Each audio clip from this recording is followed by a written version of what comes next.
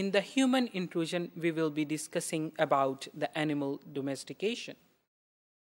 जैसा कि हमने पिछले टॉपिक में भी देखा कि there is the plant domestication and agriculture, and now there is animal domestication.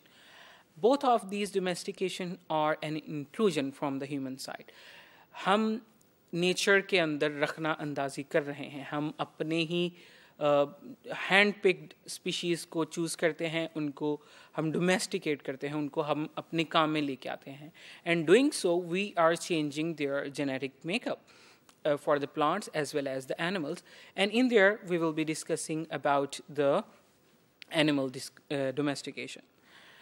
So the domestication of some animals may have preceded that of plants. ये कहा जाता है कि हमने हो सकता है कुछ जानवर ऐसे हों जिनको हमने प्लांट से पहले ही डोमेस्टिकेट कर लिया हो. There is some evidence, for instance, that early cultures had domesticated the wolf, or in some North African communities, the jackal. So wolf भी पहले हमने domesticate कर लिया, और उससे पहले हमने jackal भी domesticate कर लिया. So wolf is the modern day, the ancestor of modern day dogs. So and so is the case for the wolf, and in some North African communities, the jackal was also domesticated. So bones of dog and or wolf associated with the human settlements found as far back as 400,000 years. So कहते हैं कि 4 लाख साल पहले हमें ऐसी हड्डियां मिली हैं जो कि डॉग और वुल्फ से मुतल्लिक हैं. लेकिन क्या वो हड्डियां वाकई डोमेस्टिकेशन की एग्जाम्पल हैं? This need to be stated because human used to eat these animals as well. So if they are eating, you would still find the bones there, but that is not the example of domestication. So joint burials of dogs with humans, which provide a reasonable indication of domestication, are known as that date from the early Holocene in the Near East. So early Holocene के दौरान हम कुछ ऐसी शवाहिद मिलते हैं जब इंसानों को जानवरों के साथ ही दबाया जाता था या दफन किया जाता था. अगर हम किसी जानवर को इंसान के साथ ही दफन कर रहे हैं, that means we are not eating that animal, and that is the evidence of domestication of that animal. So molecular studies may give the best clue if we take the wolf DNA and see that how much resemblance it has with the modern day dog. Carlos Vila from the University of California, Los Angeles, and his colleagues have analyzed mitochondrial DNA samples from 162 wolves and 140 dogs representing 67 different breeds. So उन्होंने different dogs के और wolves के samples लिए, and now they compared it, and their studies support the idea that dog evolved from the wolf. But the differences between the two groups suggest that the evolutionary separation took place about 100,000 years ago, but later work suggests that it could be as little as 30,000 years ago. So अगर molecular evidence को देखें तो वो तो कहती है कि dog जो है wolf से 1 लाख साल पहले बन चुके थे, लेकिन कुछ अगर हम later work देखें तो उसमें 30,000 years ago तक इसकी domestication के सबूत मिलते हैं. So the first traces of domesticated sheep come from the Palestine around 8,000 radiocarbon years ago. Now there is the sheep, right? So if dog we have discussed, then there is sheep or goats. जो sheep है, that was developed 8,000 years ago in the Palestine region. And these may have originated from one of the 3 European and Asiatic sheep, or may have resulted from interbreeding among these species. So Europe और Asia, इन ये दोनों खिते ऐसे हैं जो Palestine के करीब आके मिलते हैं. And at that point, these sheep were originated from those interbreeding breeds. And then there is cattle. The domestic cattle of Europe, which was subsequently introduced into the North America, have DNA that is very distinct from the fossil aurochs. Aurochs are the wild cattle of the historical wild cattle of the Northern Europe.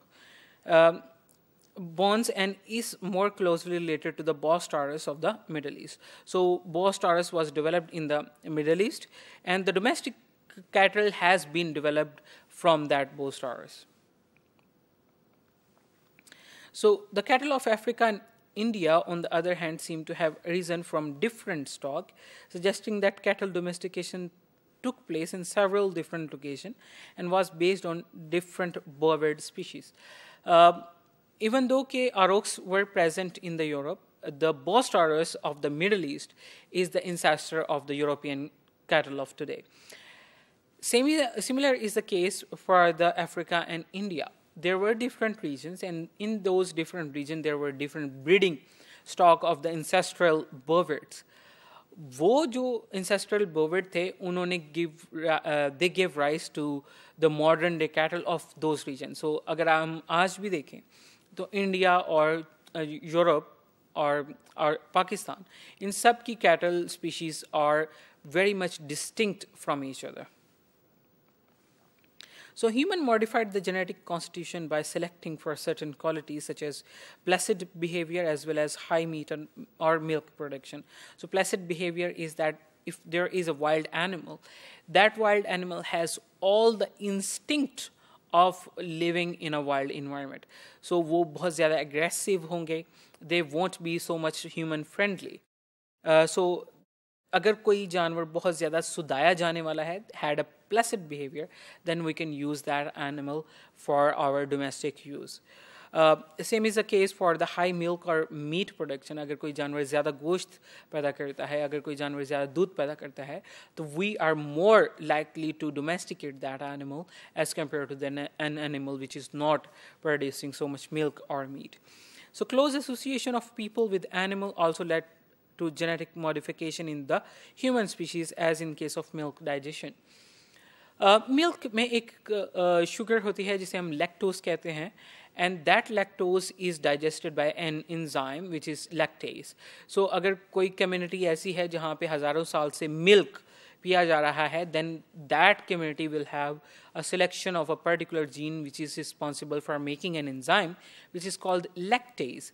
Lactase lactose को तोड़ देता है into simpler sugars, and then these sugars can be easily digested and absorbed and assimilated into the human body. So if there was a community which was using the animal milk a lot, that community will have the lactase in them even today. Then there is it is likely that the milking of cattle was being practiced in the Near East about 9,000 years ago. So the same region, Levant, which is Israel, Palestine, Turkey, Egypt, and Lebanon, and all those Middle Eastern region countries, they had the practice of milking of cattle. 9,000 साल पहले इन इलाकों में गाय भैंसों से दूध लिया जा रहा था. Milk evolved in the mammal as a mean of increasing the growth rate of very young. So they selected these mammals, they adopted these mammals and domesticated these because they were helpful in rearing of their own young ones as well. So it is major constituent is the carbohydrate lactose, of which we have talked about. Lactose जो कि present in the milk, and to digest this particular sugar we need lactase enzyme which is present in some of the human beings, and some of the human beings are lacking that lactase enzyme. We will be discussing more about that.